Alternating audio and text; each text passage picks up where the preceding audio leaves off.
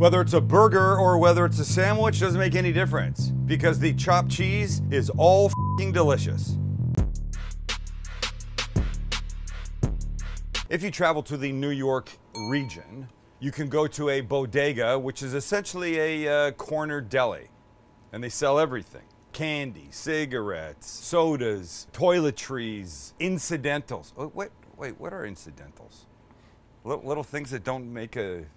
They sell them, and they also sell food. You can get prepared things, you can get stuff to go, you can get pizzas in some places. You can also get the omnipresent chopped cheese, which, unlike its name, is not really cheese that's been chopped at all. What would that sound like if you were ordering one? Hey, chopped cheese. Hey, chopped cheese. I got your fucking chopped cheese right here. That might be Philly, I don't really know. But we're gonna make it. I've had one once, and the memory of it, the deliciousness of it, is right here. Centered, prominently in my sensory receptors. It was so delicious. And it goes together like this. It's super simple. You probably have most of the ingredients at home right now, with the exception of the ground beef, and then you just got to figure that part out, and we're good. We're gonna make like 14 of these things by the time the day is done, because they're gonna be so damn good. Everybody's gonna want to be eating these. So here's how we start. We start with 2 burgers, and yes, of course they look like burgers, and they are ground beef in the burger shape. You could start with loose ground beef, but I think there's something special about starting with this and then searing it and getting the good color and the crisp on it before you start to chop this. This gets chopped. And some onion goes on the flat top too, and it gets chopped. The cheese, no chopping there, none. And by the way, if you've got nothing to do right this second, why don't you subscribe to the channel? Hit the like button. Ring the notification bell. What do you say, Max? Smash it. Smash the I said I'd never say that. Smash the notification bell. All right, we keep cooking. We start with a little oil for our onions and a little oil for our patties. We'll spread this out. The onions will go on first. Beautiful. And the patties, we will season with some salt and pepper, and on they will go.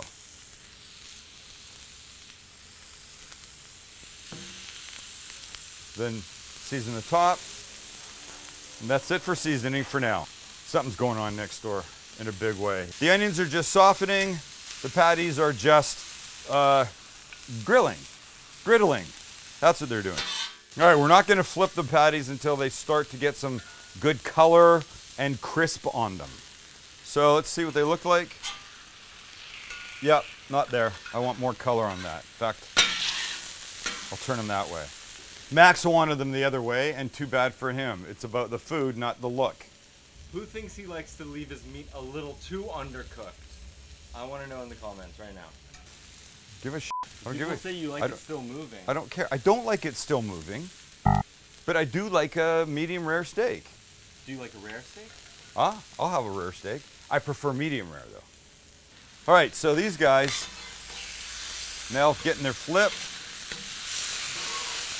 We'll give them a second or two, and then we will begin the chopping process. All right, so now we'll just do this.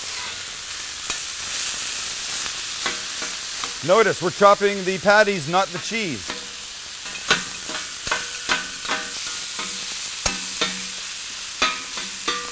And now the onions come in, and they go on top. And we continue. But you want it pretty small. You want the pieces pretty small, I mean.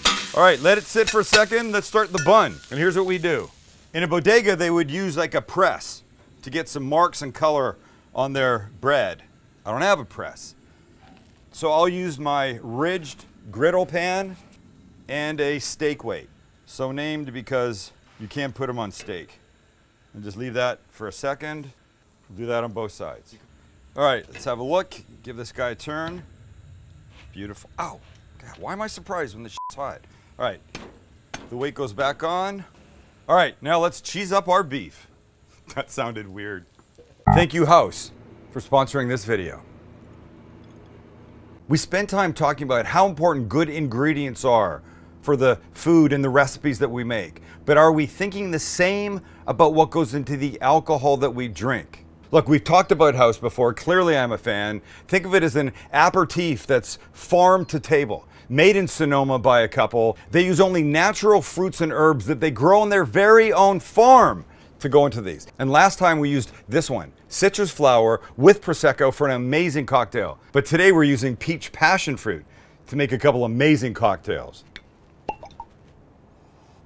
You're gonna like these. First up, ice, peach passion fruit, and tonic for one of the most refreshing drinks ever. And of course, tonic's cousin, soda water, for an equally delicious but super clean flavor. And then my favorite, just the peach passion fruit on the rocks by itself, okay with a little star fruit too.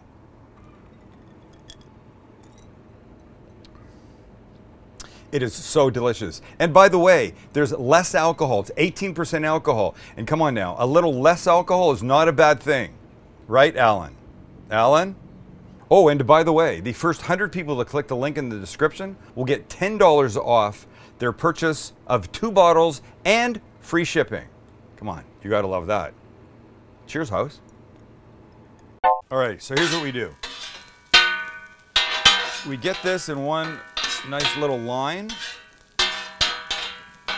about the size of your bun. And now the cheese goes on. 1,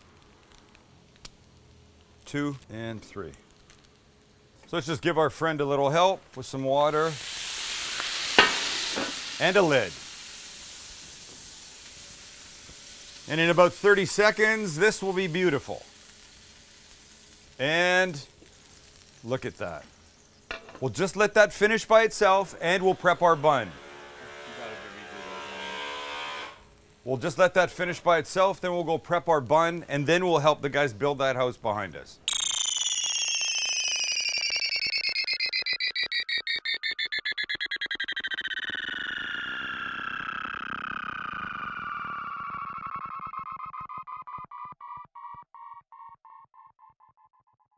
Okay, so let's cut our guy open.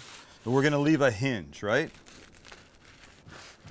Just like this, all the way down. And open them up. Beautiful. Okay.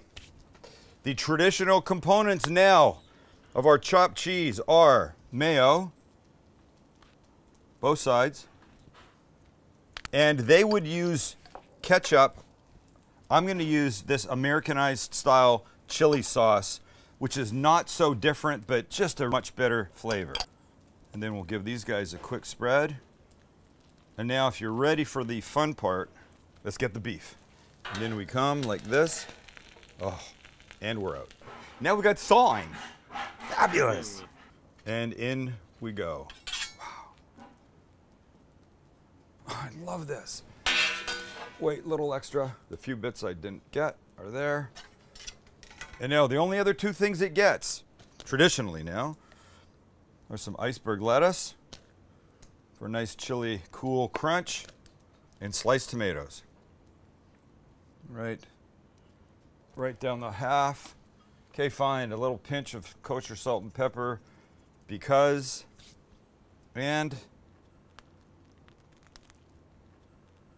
we try and close up our guy. I think I made this guy too big, Max.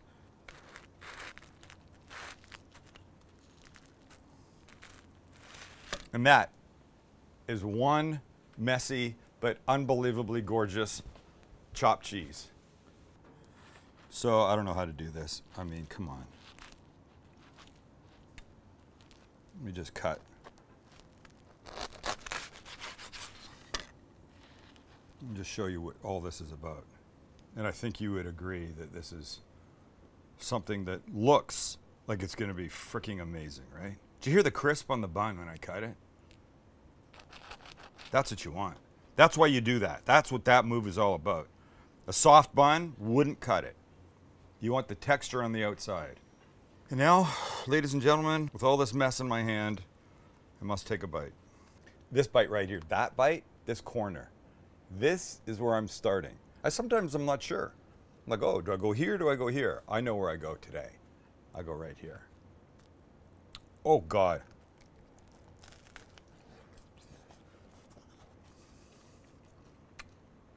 It's not a burger. Mm-mm.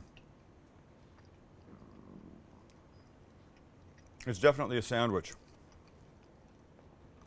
The flies want this. It's definitely a delicious sandwich. And don't jack around with the cheese. Don't go putting some crazy fancy thing in here thinking you'll make it better, because you won't. Because this American cheese melted into this beef, and little bits of the beef now have gotten crispy with the onion on the flat top. That's what this is all about. This is insane.